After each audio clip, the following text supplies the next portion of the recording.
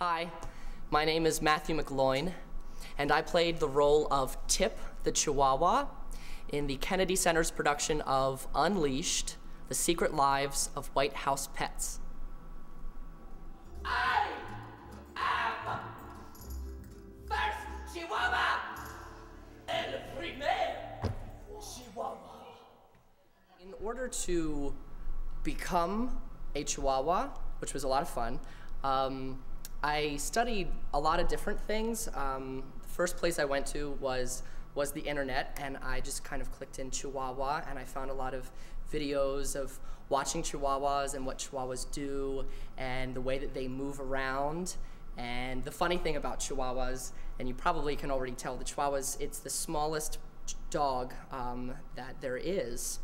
And they tend to move around really quickly, and when they look at things or are looking around, and they get very excited very easily. And because they're kind of smaller, I kind of brought my arms in like this and my feet in like this, and when I jump around on things, I would kind of make fast movements. So you can see that that's how, that was kind of where I started.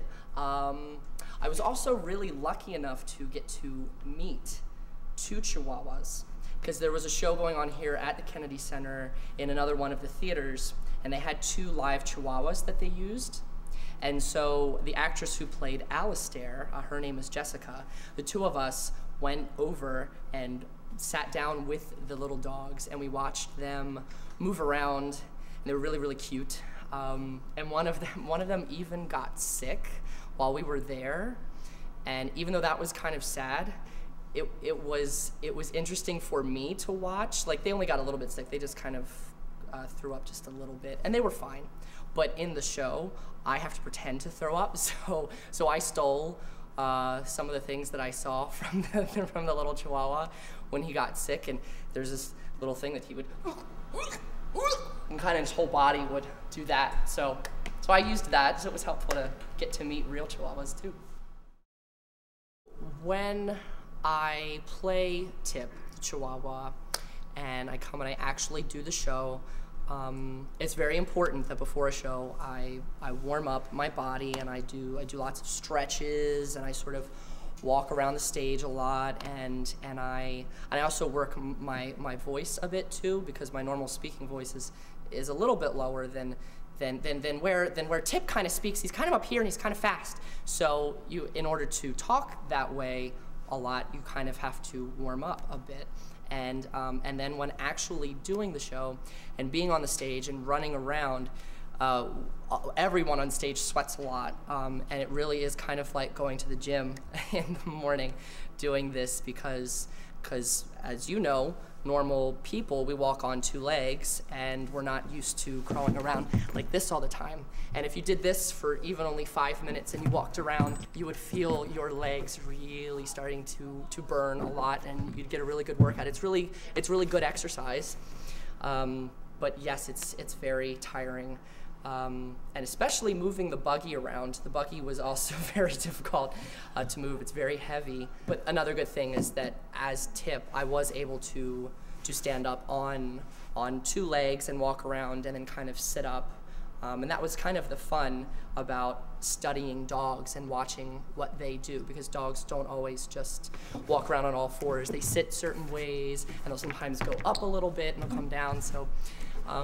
Yeah, it's very, very fun. In fact, you should try it, just to see how well you can imitate certain dogs, I would say, because all dogs are different.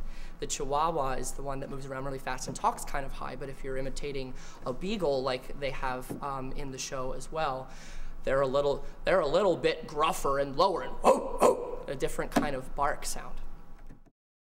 Doing this production, I learned a lot about movement in general, and how we look at people and animals, and how sometimes they're not all that different. I cannot help it if I devastate men. I'm Russian, after all. And all is fair in love and war, especially Cold War.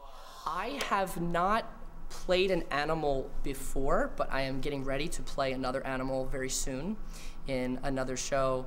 And ironically, I'm going to be playing a crocodile. And if you saw the show, you saw that there is an alligator in the show. Come all this way to get eaten by an alligator! Why so serious, little girl? Why, this tiny creature is barely an hors d'oeuvre. Oh, no, no, no! So I might even steal some things from the way that he moved around. But that I'll probably do the same thing. I will, for my research, I will go online and look at pictures of crocodiles, maybe even read books about crocodiles, videos, all of those things, and watch the way that they move. And sometimes using your imagination really is the best place to start with these things. If you think about what a crocodile does and how it moves a little bit more slowly, that might be a good place to start. And then just moving around the room and doing that, and see also how it affects your voice and where you might go if you're a crocodile. Very different than where you might go if you're a Chihuahua. When I know I'm going to be playing a person, an actual human being, sometimes part of my exploration that I do in becoming that character is imagining what kind of animal that person would be. And we're very fortunate to have so many types of animals and so many directions we can go in. If we think of, for instance, a peacock, the kind of very full of pride and big-chested, and there are people who walk around like this, and maybe someone who's very rich and dignified, or a dog, or a snake, and how that causes us to move a little bit more. I don't know the word for it. I only know that this is what it does when I think of snake, and how some people sort of move that way when they do certain things. So it's a lot of fun to tie in these animal traits and these characteristics into human beings. And then also that turns into other qualities that we think of. So not necessarily playing an animal, but thinking about a quality, such as light on air, or if it's very heavy, or if someone walks kind of tilted over. It's very interesting to study different people, and what actors do a lot is watching people. You'll learn a lot just sitting down in a mall or on the street, sitting down in a busy part of town and watching people move. It's very, very interesting. You can learn a lot about people that way.